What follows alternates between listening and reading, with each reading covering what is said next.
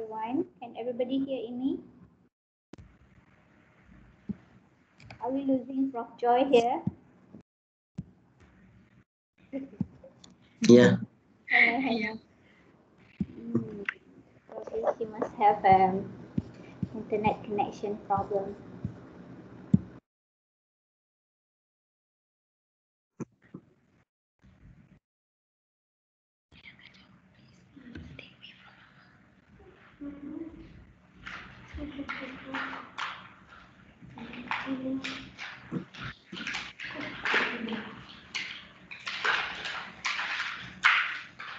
Mama, the video. Lihat apa tuh?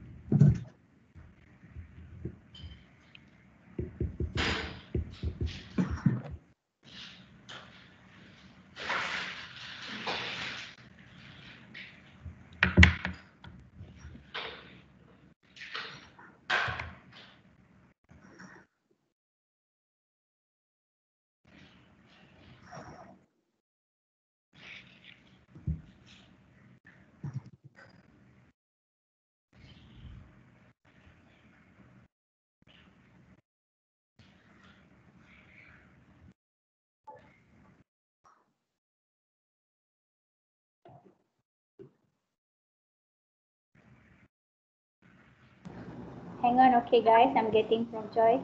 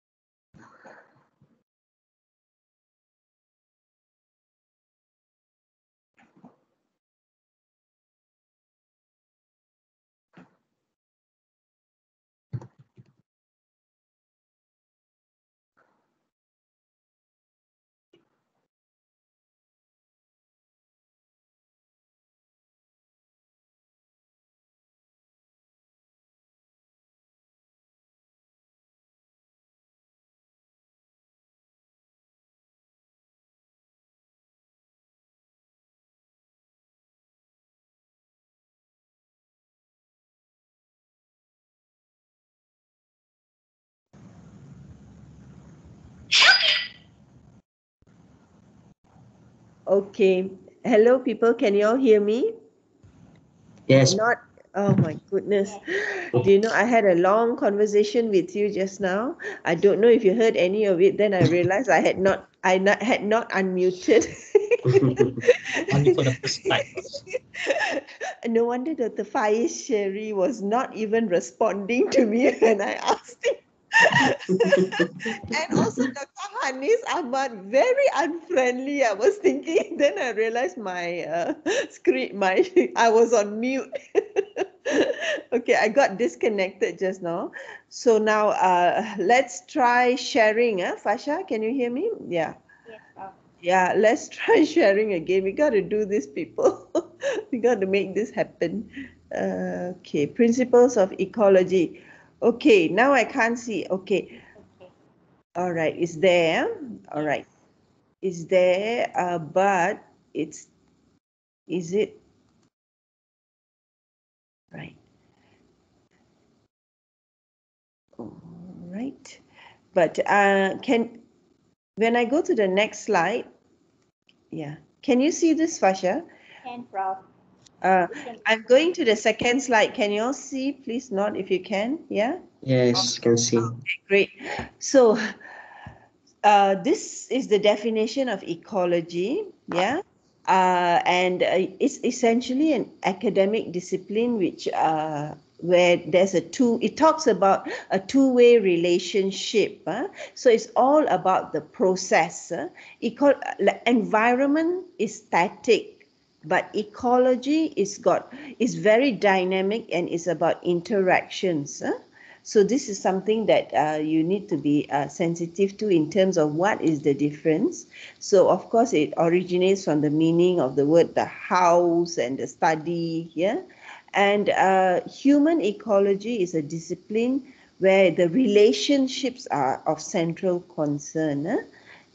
And in terms of organization, we have the individual, then we have the population, and then greater, where it's organisms of the same species. Community represents several populations, and then a higher hierarchy of ecosystem plus the physical component, and then the biosphere, which is all the ecosystems on Earth. So it's actually going bigger and bigger. So these are very fixed definitions in the field of ecology. Now you have this delicate balance, because it's all about relationships. Balance becomes important. And in terms of the balance, you have the components.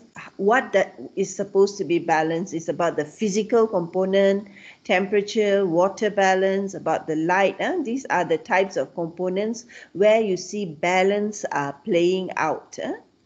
And in terms of the populations, you have the properties of the populations.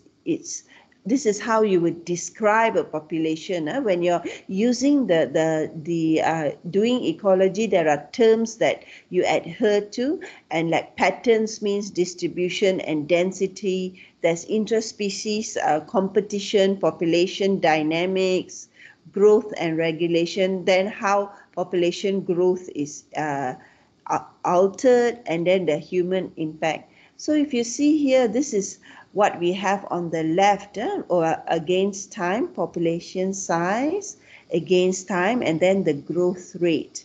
So the logistics in terms of what differentiates the growth of a population in this particular case.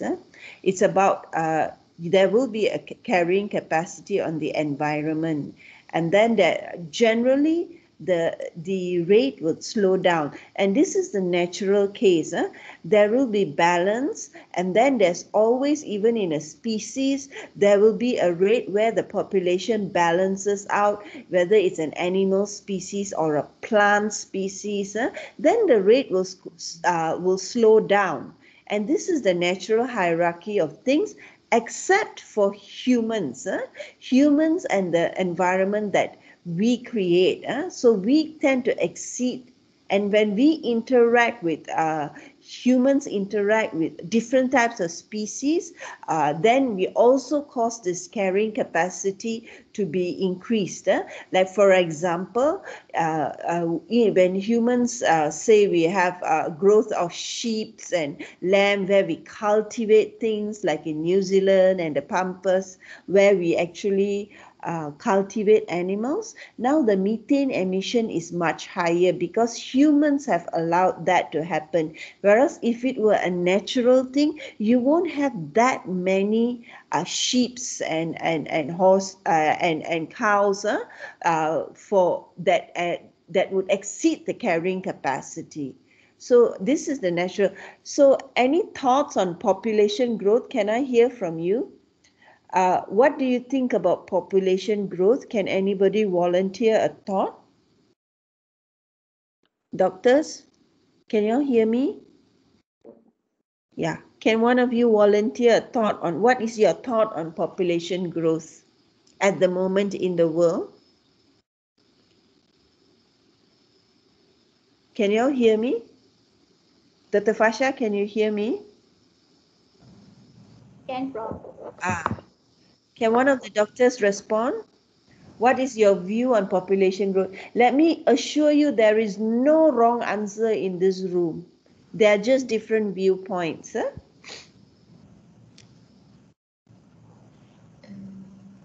Yeah, come on. Let's break the ice. What do you think about population growth? Who thinks that there are too many people in the world today? Yes. Yes. Why do you say there's too many people? How can we manage this? Do you think that we are going to we have exceeded our carrying capacity for the environment? Not yet. Not yet, huh? So that means technology can help to fix that. And maybe. Maybe. Okay, great. Okay. So that is a major concern. It used to be, I don't know if you know, people used to, the West always say there's too much population growth and blame India and China for it. But the reality is that our population is under control and it is going to taper off. And that's primarily because we are managing it well. There's a lot of reproductive health guidance and such. Okay, so we are moving towards the towards managing population growth, and people are more concerned about quality of life rather than quantity. Yeah. So now environmental health model is. Have you all heard of environmental health model? Yeah. Uh, has yeah. Okay. The model is essentially, I, I'm not sure if you have studied this before, but in terms of environmental health, it's essentially where a model that is very old. It's about again balance that threatens human life. It's about balance, and in this particular model, there is this notion that environmental health is a function of the lifestyle, it's a function of the surrounding environment, it's a function of the medical services that you have, and it's also a function of the heredity component where you come from, your genetics. So we are going to focus on this environmental component, and we're going to focus on this through examples that Dr. Rosita has nicely provided, how these disruptions can occur.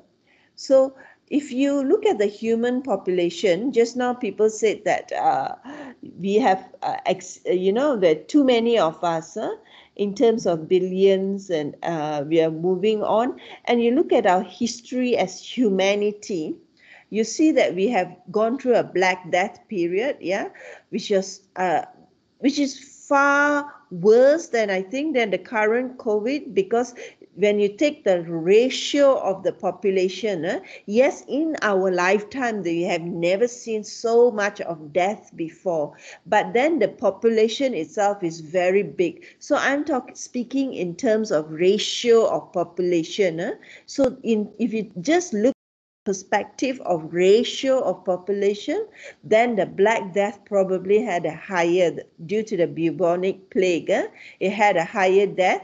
And then the Industrial Revolution started, and technology allowed us to have this population growth.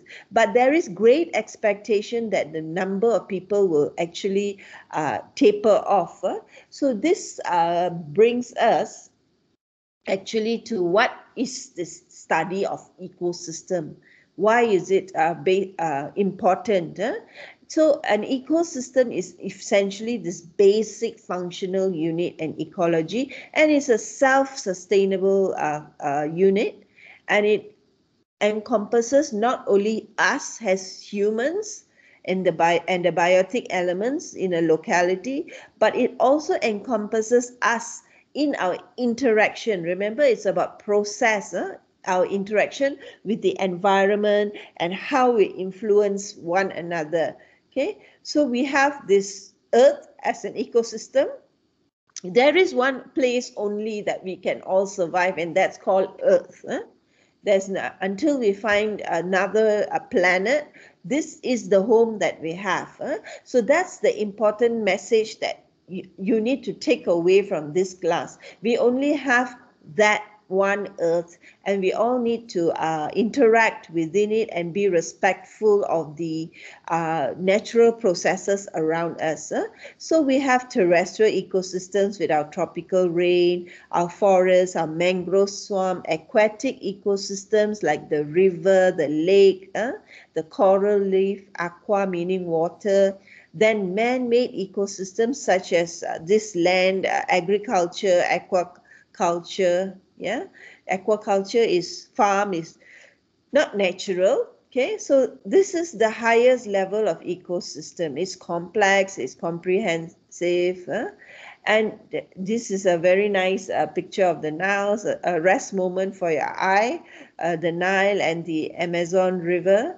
Yeah, without the forest fires and the black areas to block it out. Yeah, and then you have our tropical forests, the pine forest, the temperate forest, the mangrove forest. So these are all ecosystems that are very established, very old, older than humanity. Very much older than humanities. They were here before the humans arrived. So this is the aquaculture component. Yeah. And the abiotic is you have this organic compounds, which is like the carbo, protein, lipids. Then you have your inorganic compound, which is your single molecular carbons, your nitrogens, your oxygens, your carbon dioxide, yeah, and your water, yeah, your simple H2O. And of course, you have the weather, which is your temperature, humidity, wind, soil, and air. So those are the factors that within the abiotic component. These are very highly influencing aspects and components in the biotic regime. You have what you call your autotrophic organisms, which undergoes photosynthesis. So any thought on what this example? What do you have as an example? Can somebody just shout it out? An example of what is a autotrophic organism? Yeah.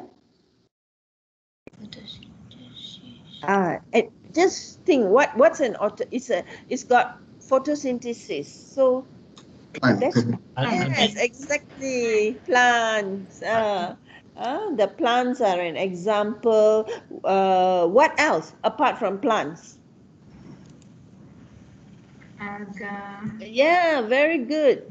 Okay, what else? What else? Bacteria. Bacteria. Okay, now the nature of a autotrophic organism that they can make their own food. They are self-sustaining. Is a bacteria self-sustaining? No. So this is a good point. A bacteria. So normally it's like planktons. Okay, coming back to bacteria, they are like, we have this other group, heterotrophic organisms. The heterotrophs. What do you think the examples are? Yeah. Let's have an example. Come, one of you, please. What's an example of a heterotroph? Yeah, organism. Yeah, they don't make their Human. yes. Thank you, thank you. Yeah, yeah. So what else is there apart from humans? Animal. Yeah, animals. Yeah, yeah. And I think bacteria. That's a good point. You can check that up. Somebody check that up. I think they are heterotrophs. Because they don't have the capacity for making their own food. And viruses. They all need duduk kat nama kita. They need things to survive, kan? So this is the example of a food chain. Let's see if we can unravel this in terms of the producer, the consumer, from the grass to the grasshopper to the snake to the hawk to the fungi. Okay, fungi is actually a heterotroph because they make their own food. They decompose. They can survive on the without this one. They decompose the food. So looking at the soil, yeah, we have this organic matter, which is the first level. These are levels, the hierarchy in the ecosystem. Like humans, we have our own little hierarchy depending on which country you are. Kan? The super rich, the royalty in our country, followed by number two. I think the politicians are close, number two, followed by the probably the high-ranking civil servants and the rich people, and then the rest of us. So this is the hierarchy here. Okay. So in the ecosystem, you start from the ones who make the food, and then the ones who decompose. Bacteria is a decomposer. Look here. They decompose. Yeah. So they are actually looks like they are autotrophs. They but you can't sit. Yeah, bacteria decompose. They are autotrophs. So they decompose and they are in the same league as the fungi, yeah. And then of course, then you have your others, protozoa and all that. And then you have humans right up there at the end here. But in reality, in the politics of things, humans are right on top and we tend to forget about the plants, right? When you think about it. So we are actually going against the grain of nature here, our very mode of operations. And here is the water cycle.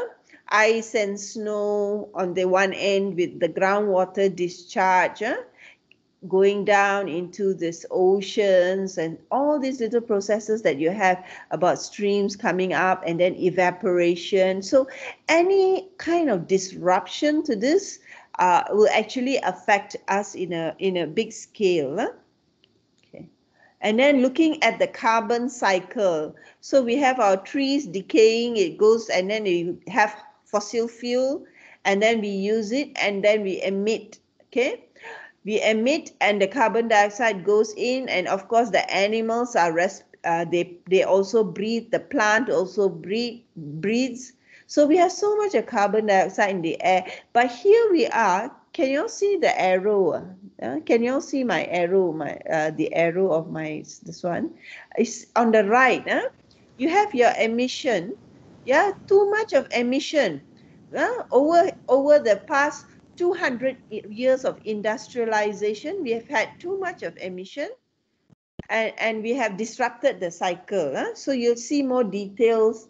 You will see more details on that. We have disrupted the cycle, and now we are going through repercussion. Here is the sulfur cycle. The sulfur cycle. This is almost the end of the slide. So here you have your solution, minerals leaching happening from here, yeah, where sulfur goes into solution and leaches out, then becomes a mineral. Then there's organic that you put it into through the food, and then you also have sulfur going in as part of the fertilization process, yeah, and also a whole lot of emitting here. So sulfur there's too much sulfur in the air right now, and this is causing pollution in our cities. So it has been shown that two papers recently came out that connected sulfur as air pollution has been shown to actually cause increase in lung cancer, and then as a result of the lung cancer, our economic productivity is expected to reduce. Okay, overall it's going to affect they call the nexus of pollution, health, and economy. So we have made that connection for all 10 Southeast Asian countries. So we need to take a stand and decide what to do, because this, like carbon dioxide, you talk about carbon dioxide, you talk about global warming.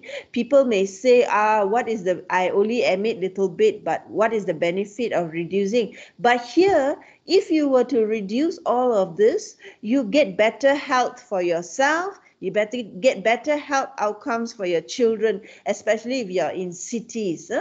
So that's one aspect. So Dr. Rosita prepared all these slides. So you can rest assured that this is the level of information that she expects you all to have in terms of what you need for this course. So I want to just acknowledge Dr. Rosita for producing the slides. I'm thinking that we should have a 10-minute conversation so you can ask things. Yeah. Okay, hopefully I can. So I see a lot more people now, still the same 9, but it seems to be changing. So what are your thoughts on this ecosystems and all that? Was it difficult to understand? Is this your first class on environmental health? This was your first class. Yes. Yes. How are you feeling? Like, oh my God, why did I even come to do this masters? Is that where we are right now? Well, half of you thinking, oh God, what was I thinking when I filled up that form? So, tell me how difficult it is. Like entering biological class again. Oh, yes, biology 101. Except this is possibly fourth year biology. Yes, fourth year biology. Yeah. Yeah. So it's a refresher for all of you. Yeah? I'm going to take it as a refresher. This technology is killing me, I tell you. I honestly have no idea what I'm doing half the time, or whether you can see the slides. Yeah, so I'm not sure if you can, any queries on that first? That was the easiest bit, by the way. In case you're wondering if it's going to get worse, it's going to get worse and a whole lot faster. Okay. Yeah. Any questions? Yeah. Yeah. Okay. We'll go to the next batch, and then we actually have until 4 o'clock.